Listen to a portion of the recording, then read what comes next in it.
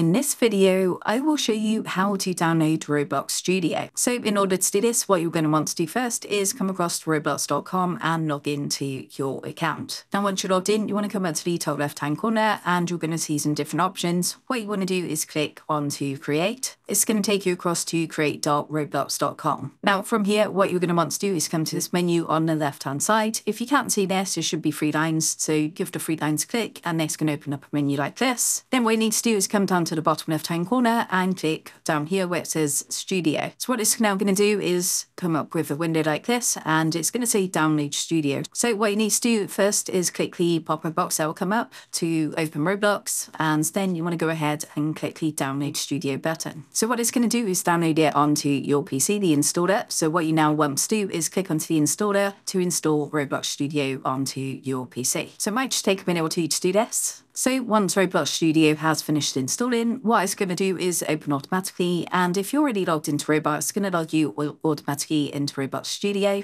If not, then it's going to come up with the login screen and you would just log in with your Roblox account. So that is how to download Roblox Studio. I hope this quick tutorial did help you out today. And if this did help you out, I would really appreciate it if you was to consider dropping down below the video, leaving a like, and also subscribing to the channel.